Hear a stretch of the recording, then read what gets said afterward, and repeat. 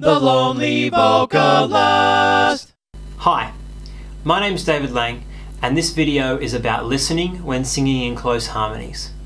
There are a number of challenges to singing in close harmony, not limited just to pitch and vocal range, although they do play a part.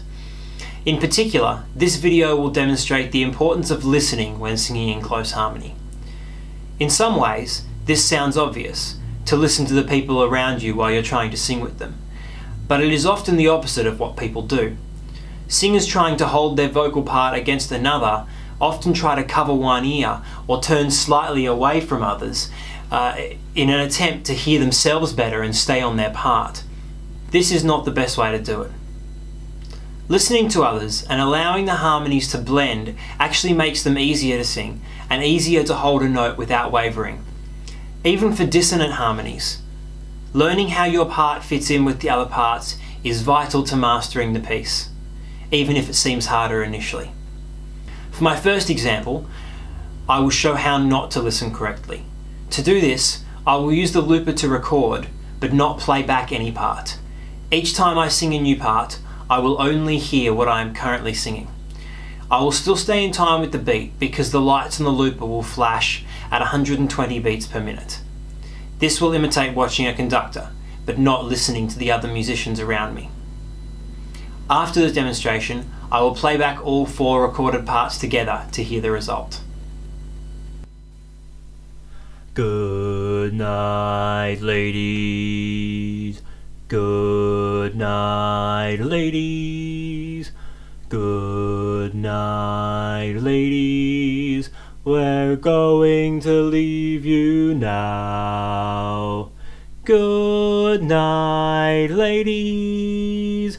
Good night, ladies. Good night, ladies. We're going to leave you now. Good night, ladies. Good night, ladies. Good night, ladies. We're going to leave you now. Good night, ladies. Good night, ladies. Good night, ladies. We're going to leave you now.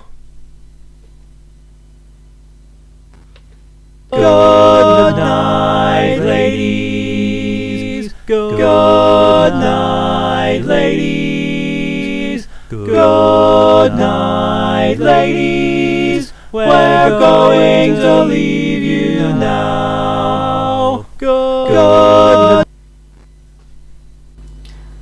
As you can see from this demonstration, each part sounded fine on its own, but when layered up, the parts were not perfectly in time with each other. Particularly, the cut-offs were not in time at the end of the phrases. Some notes were not pitched well, and they became very noticeable, particularly with pitch dropping over a sustained note.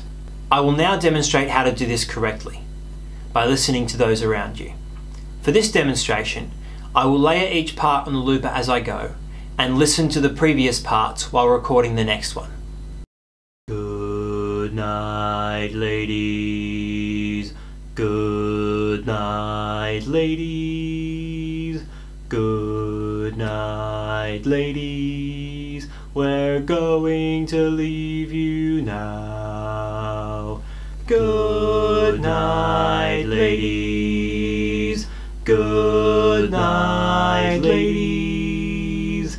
Good night, ladies. We're going to leave you now.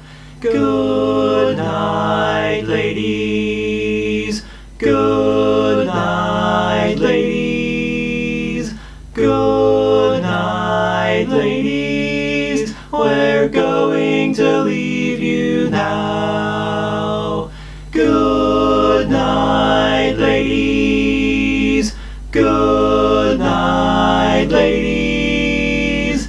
Good night, ladies. We're